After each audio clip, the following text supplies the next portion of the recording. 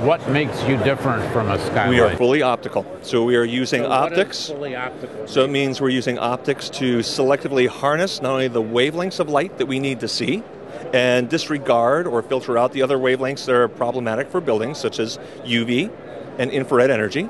But we're also using optics to then transport that light very efficiently, whether it's a short distance or a very long distance. So we can literally snake the daylight through multiple stories of a building.